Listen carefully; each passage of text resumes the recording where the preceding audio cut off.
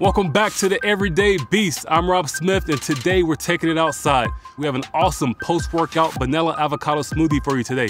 But before we get that smoothie, let's put this work in. Today's workout, we're at the hill. I like to call it Bertha. We have 10, 20 to 30 yard hill sprints. You sprint up, you walk back. That's your recovery. So 1, sprint up, walk back. 2, sprint up, walk back. Your recovery is your walk back.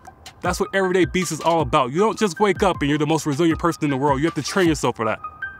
So here we go. That smoothie is waiting for us. This hill is waiting for us. Let's go crush it.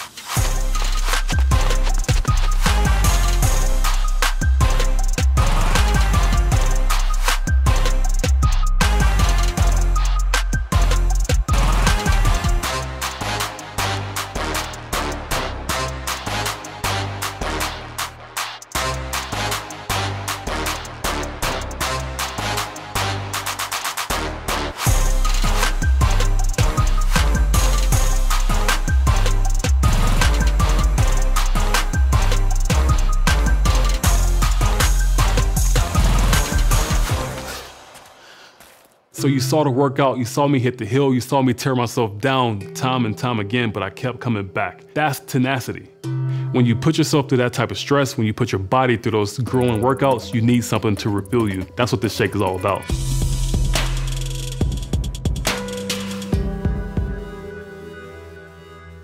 The avocado is the star of this recipe. It's a complete whole food source, has protein, carbs, and the fats that we need to fuel our body after that intense HIIT workout.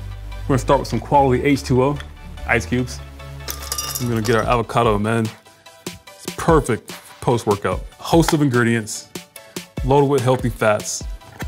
A lot of times people come at fat like it's the enemy of your physique goal. That's not the case. Fats are good because they support your testosterone levels, they help you recover, they also help your joints. Fats are gonna support you in a multitude of ways. All right, next we have bananas we're gonna throw in there. I'm even measuring out the bananas. We're not saying 1/2 of bananas. We got a specific measurement for the banana. I measure everything out, whether it's a banana, an avocado, or a tablespoon of honey, because it's important to me to know exactly what's going into my body. Every macronutrient you put in your body matters. And how do you keep track of that? You measure your food out. All right, we got some almond milk today. I love it. We're also gonna put some honey in here. Once again, replenish those muscles, add a little sweetness factor to your shake. Oh, look at that. That's pretty. Let's go. All right, and today we're using the protein isolate, 0 carbs, 0 fats. It's a great protein source. You know, you're getting everything else from your whole food sources. We're almost there. This is money. When I first started out on my fitness journey, I was 176 pounds and I drank this shake at least 2 to 3 times a week.